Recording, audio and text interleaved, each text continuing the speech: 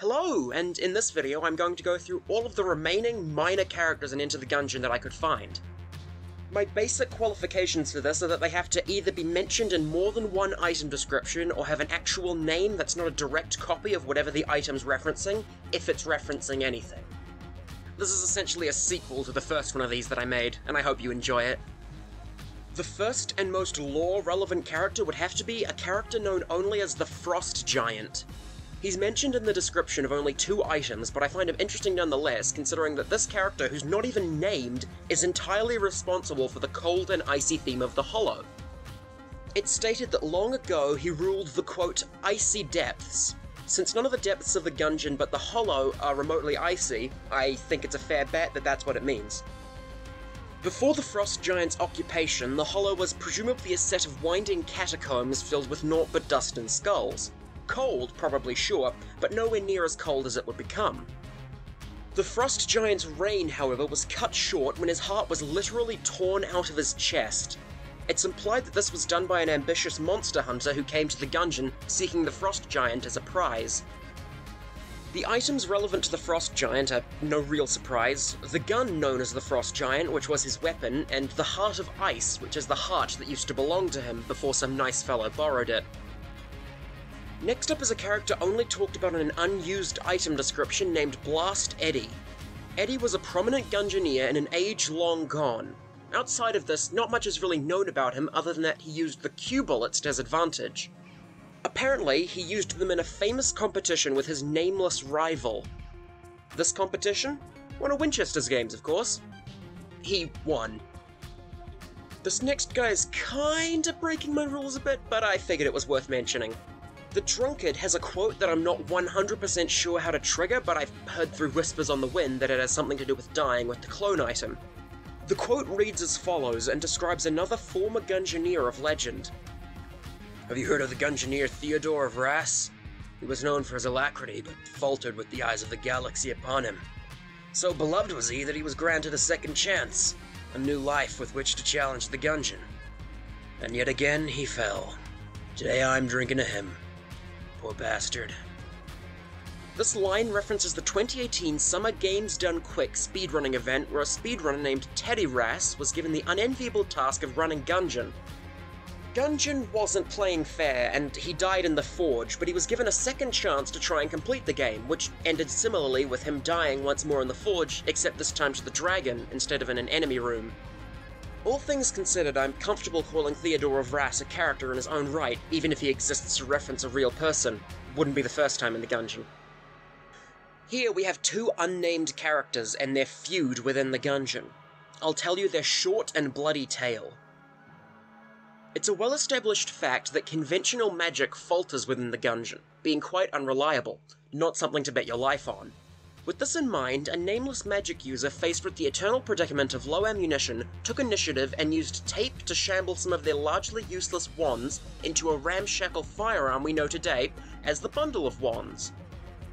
The magic user continued their journey through the Gungeon, and while their exploits are largely unknown, they definitely killed a group of apprentice Gungerers with their now signature makeshift weapon.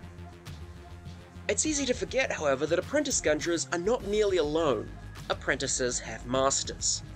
The master of those particular apprentices sought revenge on the Gungeoneer who had slain them, and sought to create a weapon to deliver his vengeance. Taking his staff to make the stock of the gun, he enchanted every piece of metal 3 times before finally putting his creation together. And so, with this weapon he took revenge on they who had killed his students. While the Gungeoneer almost definitely died, the fate of the Gungerer remains unknown. I got a bit too into weaving item descriptions into a proper story, but everything I've said here is canon. The only problem is it's not directly confirmed that the magic user who created the Bundle of Wands was also the one slain for using it against the apprentice Gungerers. There's not much here at all, actually, so it's really one of those things that's left up to user interpretation. I choose to believe that they are the same person because it makes a nice tale. You could believe that they're 2 different people, they're both equally possible. The final character I want to talk about in this video is probably the most popular, the aimless gun knight, Cormorant. Cormorant was a knight of guns who approached the Gungeon not for its riches, not to change his past, but out of a genuine curiosity about what lay within its stony walls. He was doomed from the start. He was a formidable gunslinger with skills such that he never needed to reload any of his weapons. Using this power and his other talents, he made his way through the first 3 chambers with great ease. However, his skill would inevitably lead to his downfall. In the Hollow, overconfident from all the easy victories before, Cormorant lost concentration and sustained a grievous wound. After making his way to the Forge, Cormorant chose to remove his helmet.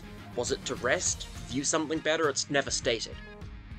What is stated was that when he turned around to collect his helmet once more, it was gone, and in its place sat a calling card from everyone's favourite rat.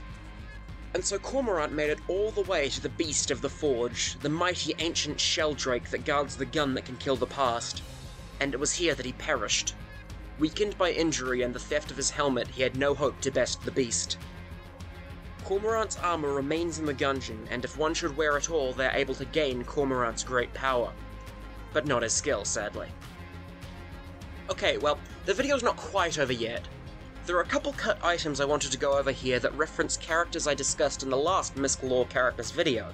It's nothing super new or revolutionary, but I wanted to complete the collection, so to speak. A cut item known as the Thunderbolt doesn't explicitly state a connection to any of the characters from the first video, but if you've seen that video, it's painfully obvious. Supposedly, the item contains a famous Gungeoneer's soul. The famous Gungeoneer is almost definitely Alistair the Thunderbolt, former captain of the Void Corps. There's also a cut item called the Monster Ball that references Emmett Calx, the renowned beast hunter. According to Gungeon legend, Calx, in a display of his typical brand of madness, threw one of these monster-catching balls at the beholster. It didn't work. It apparently caused the beholster to blink, however, which is the only reason Calx lived to tell the tale. For all intents and purposes, this is where the video ends, see ya, bye-bye and all that. But I thought I'd take some time to recommend to you someone else in the Gungeon community who I think is absolutely brilliant at what they do. That being Titanium Grunt 7 on DeviantArt. They haven't asked me to do this or anything, I just really love their work. They're an extremely talented pixel artist and animator who does a lot of brilliant fan stuff for Enter the Gungeon and the Binding of Isaac communities, mainly in the way of extremely creative and interesting custom enemy ideas and designs. If that sounds like something you're interested in, I definitely recommend giving them a visit. Anyways, now the video ends for real. See ya!